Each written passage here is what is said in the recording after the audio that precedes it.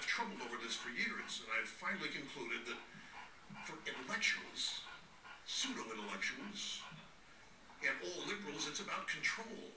It's not about raising revenue. You think Obama has any intention of paying for all this spending?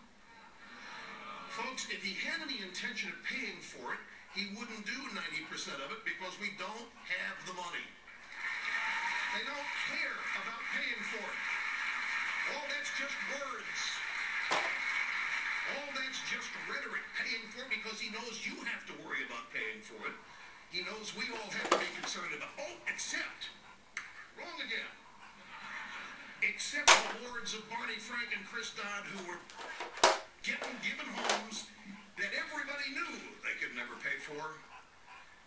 And now Barney Frank and Chris Dodd, the architects along with Bill Clinton of the policy that gave us the whole subprime mortgage crisis, get to sit around and act as innocent spectators to investigate what went on when they largely had the biggest role in causing it.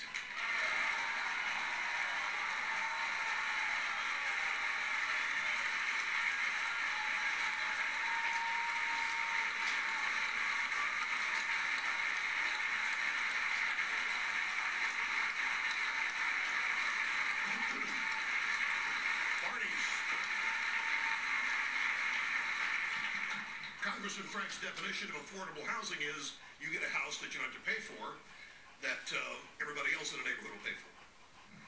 And why? Well, because it's unfair that some people can have a house and some people can't. See, it's just unfair. So, here we have two systems. We have socialism, collectivism, Stalin, whatever you want to call it, versus capitalism. Now, admittedly, over here on the right side, capitalism, there will be unequal outcomes because we're all different. And some of us care more and have more passion, and we know what we want to do, and others are still struggling for it. Some people are just going to work harder than others. Okay, you get what you work for. Those who have a genuine inability, for whatever reason, are taken care of. We're compassionate people. On the left side, when you get into this collectivism, socialism stuff,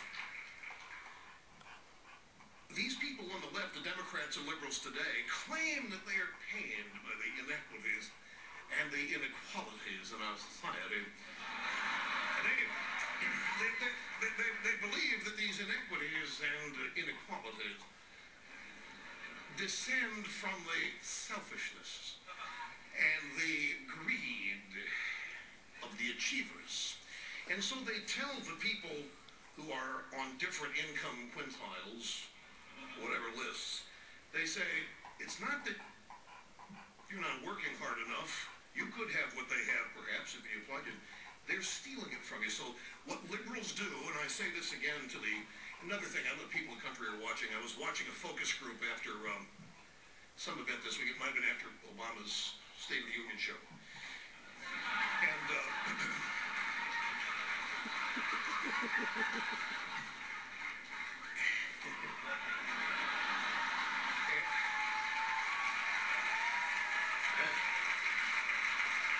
and they had, it was a typical, drive-by media focus group. They round up losers who hear Obama speak and think that the next day their gas tank's going to get filled up. They're going to get a new house, a new kitchen, a new car. So this one guy said, it was some guy responding to Bobby Jindal. Oh, by the way, did you hear that Joe Biden was mystified how Bobby Jindal got his shift off at 7-Eleven that night to make the speech. Now, wait a minute. All right, time out. Suspend speech for explanation. People watching at home. See, I'm glad this happened. You think I just made a joke, an ethnic joke about Bobby Jindal, don't you? I didn't. I made a joke about the bigotry of the Vice President of the United States, Joe Biden.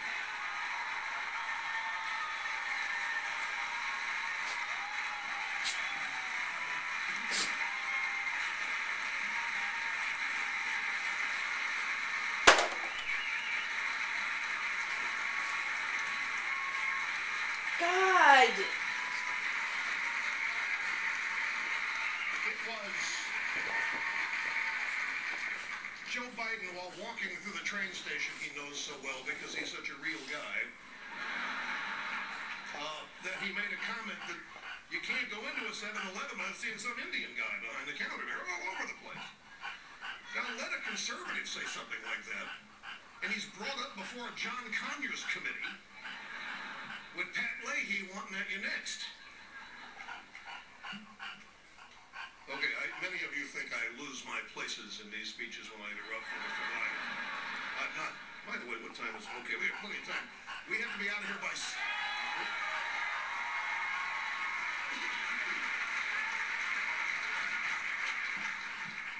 We have to be out of here by 6, otherwise there's... All right, okay.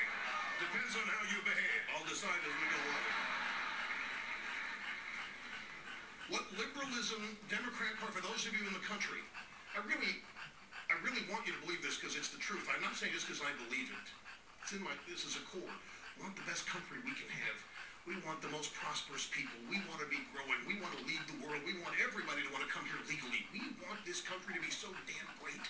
And we just cringe to watch it, basically capitalism be assaulted and our culture be reoriented to where the people that make it work are the enemy. That's not the United States of America. The people that make this country work, the people that pay their mortgages, the people getting up and going to work, striving in this recession to not participate in it, they're not the enemy.